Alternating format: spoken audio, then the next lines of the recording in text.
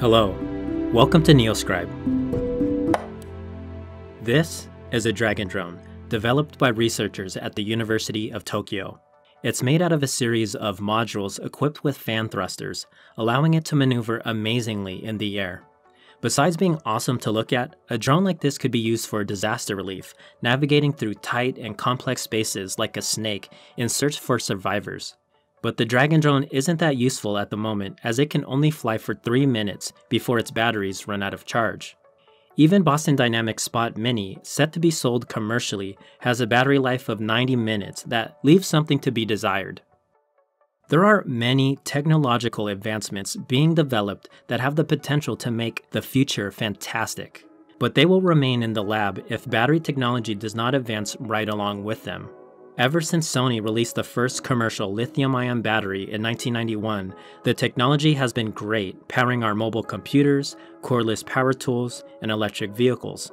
But we will need even better battery technology in order to power the innovations of the future.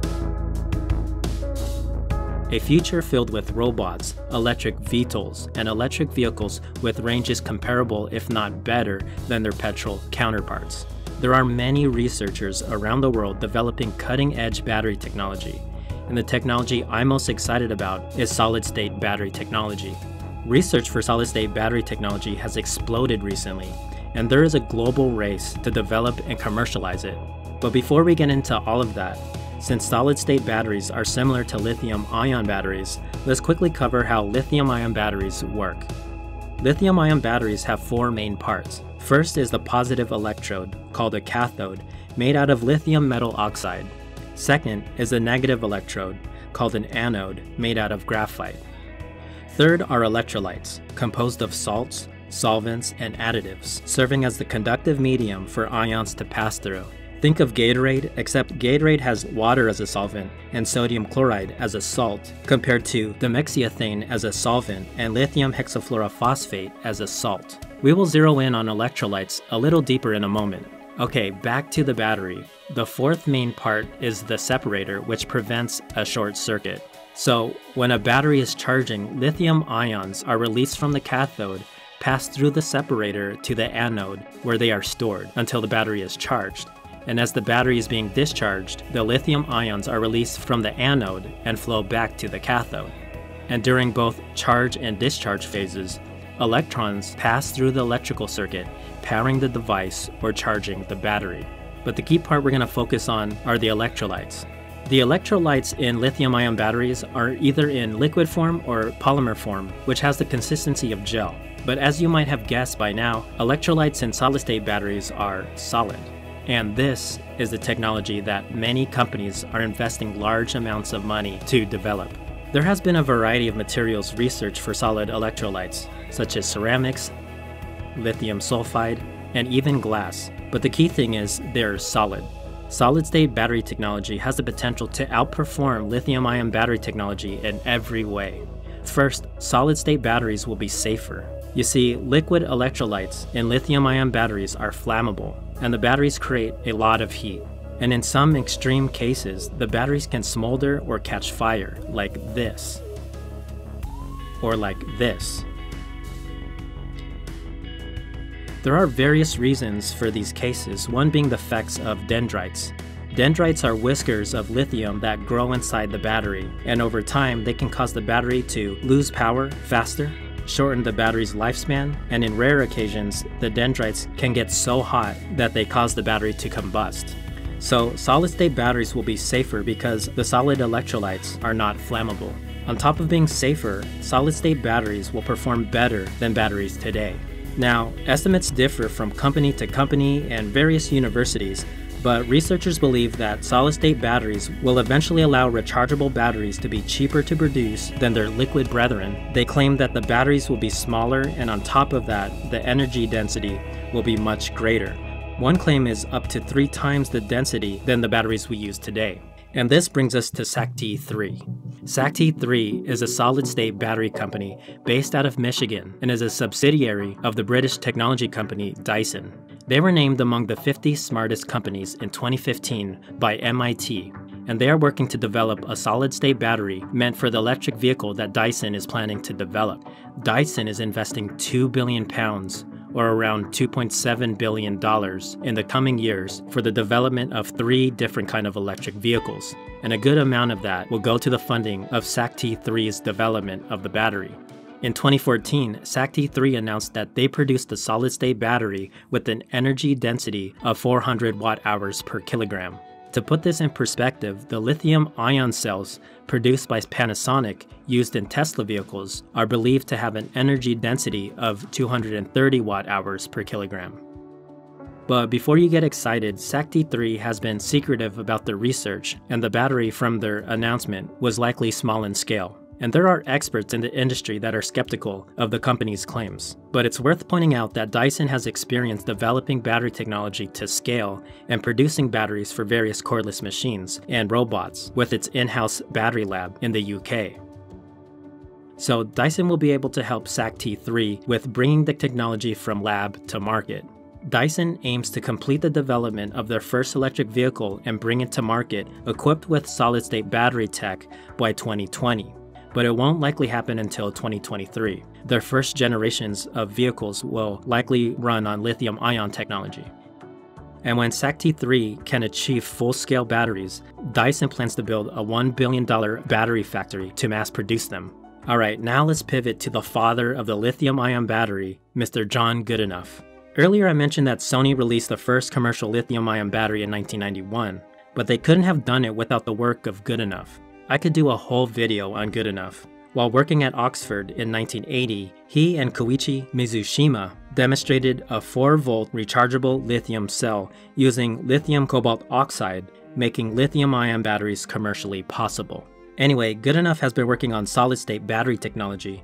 He's led a team at the University of Texas at Austin, and in 2017, he claimed that they developed and demonstrated a solid-state battery that would be cheap to produce and has 3 times the energy density than batteries used today. The team used solid glass electrolytes along with the alkali metal anode.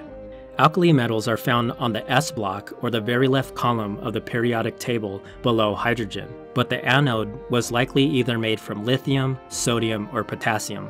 So with glass electrolytes and the alkali metal anode, there is increase in energy density in the cathode, allowing for a long cycle life. Further, the glass electrolytes have high conductivity at -20 degrees Celsius. So using a battery like this would work great in frigid temperatures, something that lithium-ion batteries struggle with.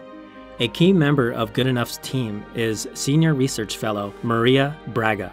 Braga was developing solid glass electrolytes at the University of Porto in Portugal before collaborating with Goodenough. With their combined efforts, Goodenough and Braga developed a new version of the glass electrolytes that are now patented by the University of Texas. While this all sounds fantastic, I must again point out that there are leading battery researchers that are both mystified and skeptical of Goodenough and Braga's claims. The skeptics say that Goodenough's claims and estimates appear to defy the laws of thermodynamics. Keyword appear. And the reasoning is that according to the research paper, Goodenough's battery has pure metallic lithium or sodium on both sides, and with this, the battery shouldn't be able to produce energy from electrode reactions, as a battery normally works. So skeptics are puzzled as to where does the energy come from. You see, the first law of thermodynamics state that energy can be transformed from one form to another, but can neither be created nor destroyed. Goodenough has since responded to the skeptics, explaining that the electrodes are capable of reactions because the lithium plated on the cathode is thin enough to make it possible. His explanation goes into Fermi energy and quantum mechanics that I don't fully understand, so I'll just leave it at that. So that was concerning the research paper released last year, but they recently published a new paper claiming that their new battery has 2 times the energy density as existing lithium-ion batteries and has a lifespan of more than 23,000 charging cycles, which is crazy. Current lithium-ion batteries can charge a few thousand times before they start to lose performance. If Goodenough batteries can be produced to scale, you could charge your phone or whatever else every night for 63 years. This paper too has received skepticism from leading battery researchers, but I won't get into it because we must move on. Alright, we've covered the secretive but aggressively funded SACT-3 and Dyson, and the promising and spectacular claims of the great Mr. Goodenough. Now let's move on to the big leagues, to an all-star team brought together by the government of Japan, who wants to reclaim their position as the world's leader in battery technology and manufacturing.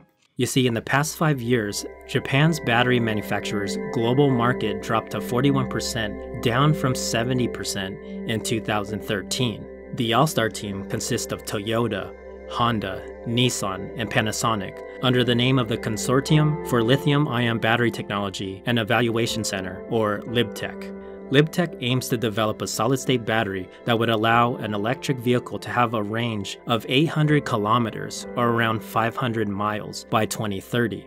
Their short-term goal is to develop a solid-state battery capable of providing a range of 550 kilometers, or 340 miles, by 2025.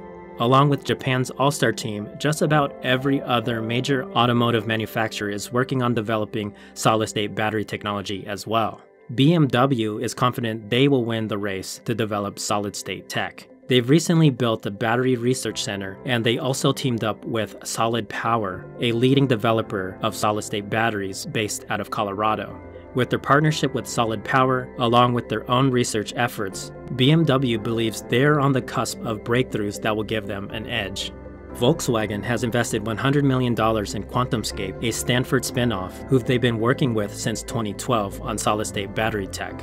They aim to complete development of a solid-state battery by 2025. The list of companies developing this technology goes on and includes Samsung, Bosch, GM, Fisker, Mercedes, and many more. With so many companies, resources, and brilliant researchers working towards solid-state battery technology around the world, it's not a matter of if it will happen, but a matter of when.